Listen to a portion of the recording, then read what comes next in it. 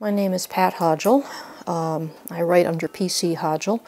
I guess you could say that the whole process began with a lot of daydreaming as a child. My grandmother was bringing me up. There were no other children around, so I spent a lot of time fantasizing. I didn't really start writing per se until between college and graduate school, though.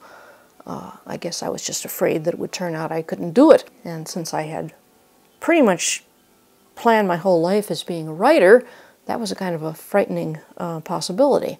So I went to a writer's workshop and met other writers for the first time and met other publishers. Sold my first story to one of them, which was very encouraging. The first story came out in 1976.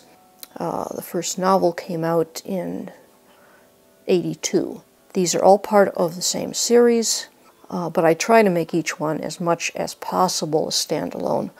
Not that they can be at this point, obviously, because there is so much that's gone into each one. Well, I do most of my rough drafts on a notepad, lined notepad with a pen.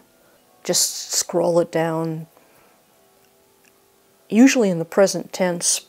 For some reason that has a more immediate feeling, though I change it to past tense when I'm actually writing.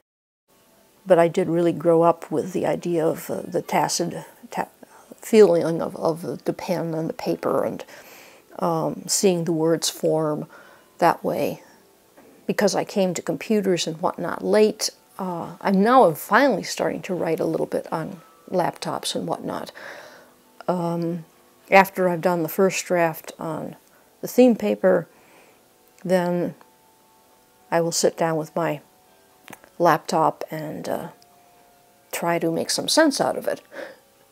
I also have a writing journal on the laptop, which is almost as long as the book. So sometimes when I'm having difficulty coming up with a plot, I can't figure out how events fit together, I will write out on little pieces of paper what happens, when it happens. Well, not necessarily when it happens, because that's what I figure out when I put it on a piece of paper. Therefore, it's like putting together a jigsaw puzzle for me.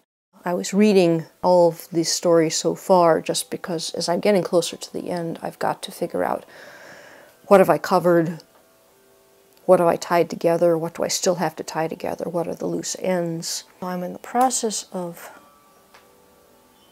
skimming through the novel so far. And I've just come to a section which I don't remember at all, which is a little bit disconcerting. You know, parts of this I remember so very clearly, and other parts just sort of jump out at me.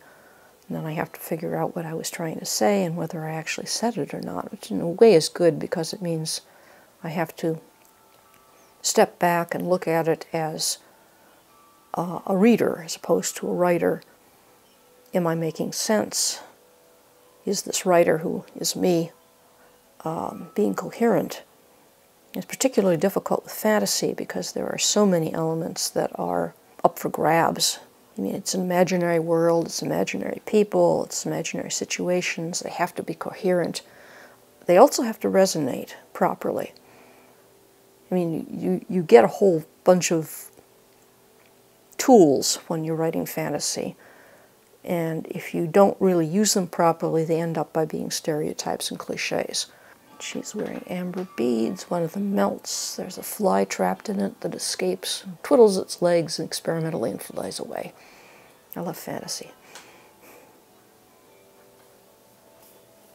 Let's see, chapter 13, Death and Life. Yeah, I notice a lot of people don't use chapter titles anymore. It would be easier not to, but for me, the chapter title is almost like the theme of the chapter. Something to keep turning back to see if I'm still on course and I'm still telling the story that I want to. Slightly artificial, but on the other hand, all of writing is creating an artifact. All right, this is well, they're all tricky chapters, but this was a particularly tricky one.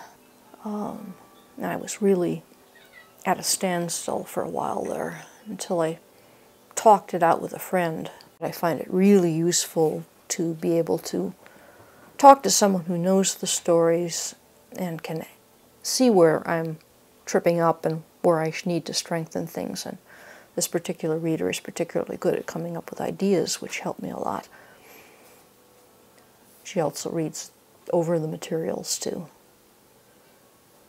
make sure that I'm spelling everything correctly, which frequently I don't.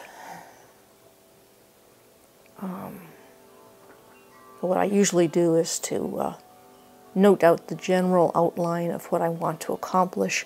Then I have to come up with the specific details, so it will actually let me do that. Another thing that I do is make long lists to myself, mostly in my writing journal. And whereas I hold a lot of things in my head, I can't hold everything. And I've spent my entire life pretty much wrapped around this particular story. It's a story I became a writer in order to write. It began, quasi-autobiographical in a fantasy sense. I mean, she's my alter ego. And so I guess to tell her story was to tell my story.